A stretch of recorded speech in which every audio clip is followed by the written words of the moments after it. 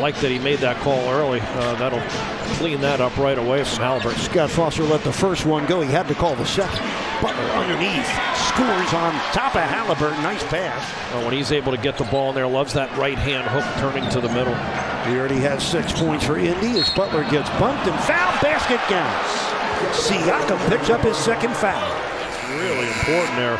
First of all, so important for Miami to get to the paint and be able to attack and establish themselves. This slows the game down too, and fouls are called, allowing Jimmy to get some points and also set the defense. Well, 1 for 14 three-point shooting has exacerbated things. Rozier. Pacers not known for their defense. One of the worst defensive teams statistically in the league. Butler scores, give him 11. 3.5 minutes left in the half. Miami down by 19. Butler gets 2 back. Rozier using the band screen. Jimmy for 3. Kaboom. 16 points for Butler as Miami with the ball down 11.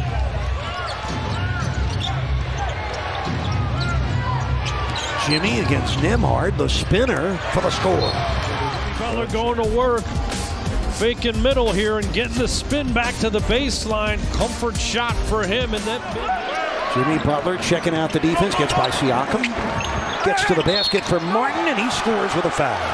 That time Jimmy created the opportunity for teammate Caleb Martin. Right down the middle here and fooled Siakam.